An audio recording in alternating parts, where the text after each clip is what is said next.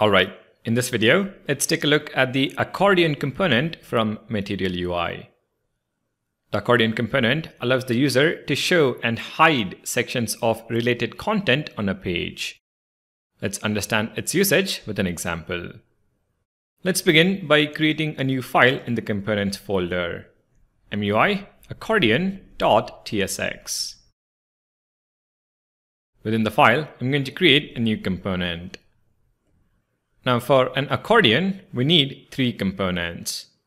At the top, import accordion, accordion summary, and accordion details from Material UI.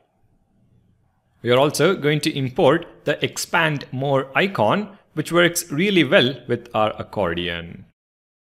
And this is from the Material Icons library. Now the accordion can contain any content.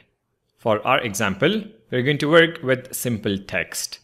So let's import the typography component as well. Alright, let's now write the JSX. Within the div tag, we invoke the accordion component. This is a wrapper component. Within the accordion component, we invoke the accordion summary component. Below the accordion summary, we invoke the accordion details component. On the summary component, let's add a few props. ID is equal to panel 1 header, ARIA controls for accessibility, panel 1 content, and finally, the expand icon prop. This is going to be equal to the expand more icon which we have imported. As part of the summary, let's add the text typography accordion 1. Now for the details, let's add a sentence of text. So typography again and lorem ipsum text. Let us now include this component in app component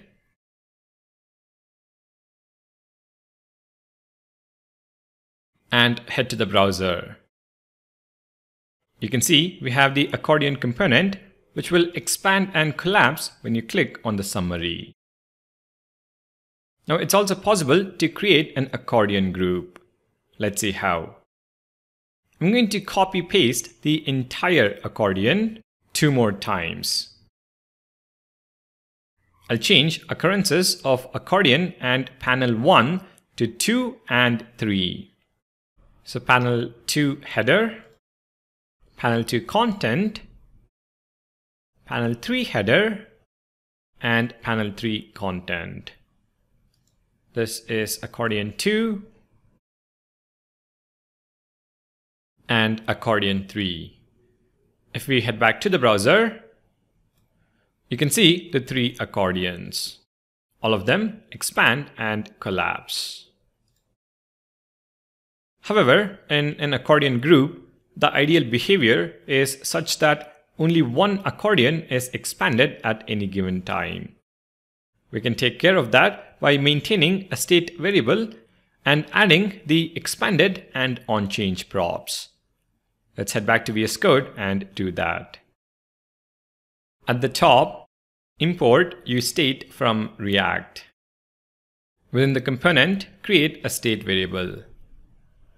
Expanded, set expanded, and the initial value is false. The type, though, can be string or false. When no accordion is expanded, the value will be false. Next, on each accordion, we're going to add the expanded prop.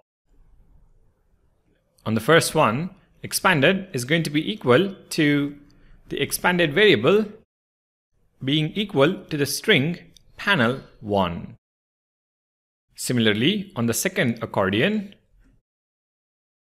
expanded is equal to panel 2, and on the third accordion, expanded is equal to panel 3. Here, panel 1, 2, or 3 is what we need to set as our state variable when we click an accordion. For that, we handle the onChange event. OnChange, and this is equal to an arrow function. The function receives the change event and whether the accordion is expanded as arguments. Let's call it isExpanded.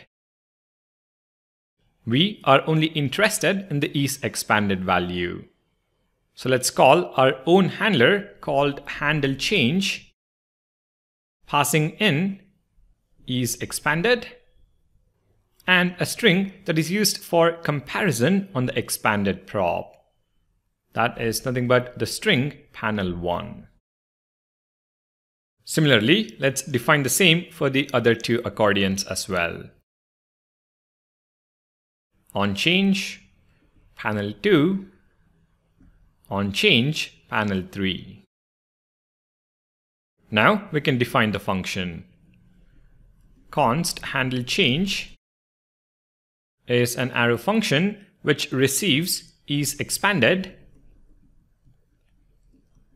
and the panel as arguments, and within the function body we call setExpanded, where we pass in a value based on isExpanded. So if it is expanded, we specify the panel string value, else we specify false. Let's save the file and test it out. Expand the first panel, click on the second panel, and the first panel automatically collapses. Our accordion is working as expected. You typically see these types of accordions in FAQ sections of a website. Hopefully, you now know how to implement it with Material UI.